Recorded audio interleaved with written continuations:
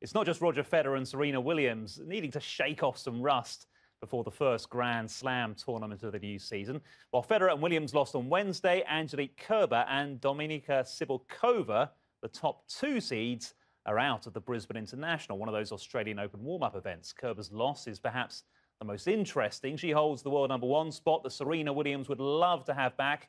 And the German made 48 unforced errors as she slipped to a 3-set defeat by Elina Svitolina.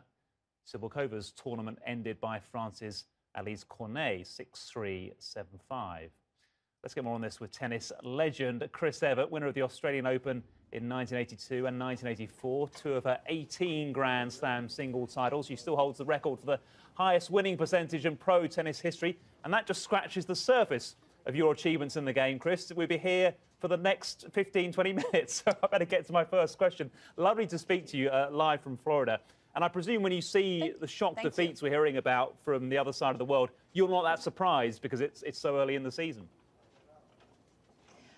Yeah, it's not a shock unless it would happen in the Australian Open. You know, I think that's really, these tournaments are tournaments to really prepare yourself. It is the first tournament of the year, so I think it shows that, you know, these players are probably playing their way into the Australian Open. I think that's the big target where they want to do well. But I think it also shows that the competition is so close, and that's the beauty of especially women's tennis right now. Yeah, you're talking about the close competition. That Kerber-Williams rivalry is absolutely fascinating. How important is it to the women's game in general to see that? You know, rivalries make the sport.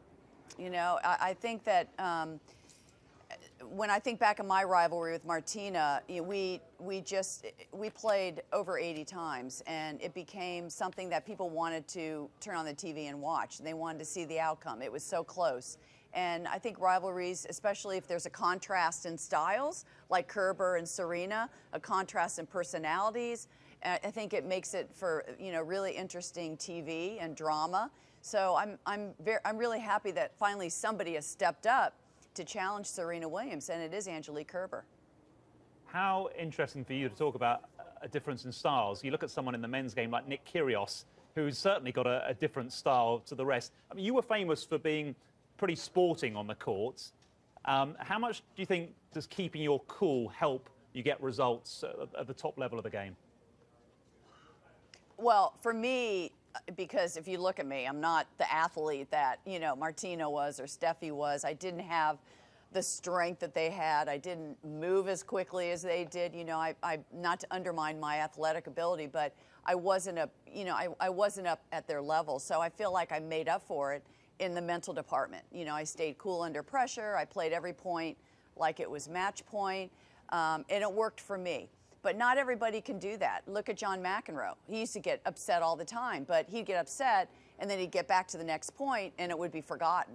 So, you know, everybody sort of has to go along their own personality. Can you blame the pressure on young players today? Have they got it harder? Would you like to be starting out in the game today? I think the game is, you know, I think right now the game is bigger business. There's more money. There's more media. There's social media, which, you know, you can't do anything in private anymore. Everybody knows everything about your life.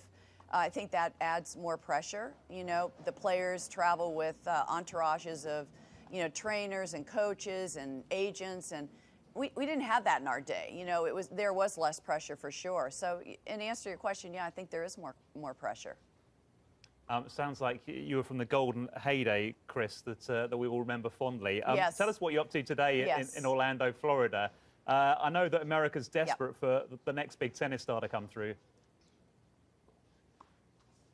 You know, I'm in Orlando at the USTA National Campus, and it's a phenomenal facility. It's 100 courts, 64 acres. It really, you know, will help players at every level, from professional players who come here and want to train hard to young kids who are around the country.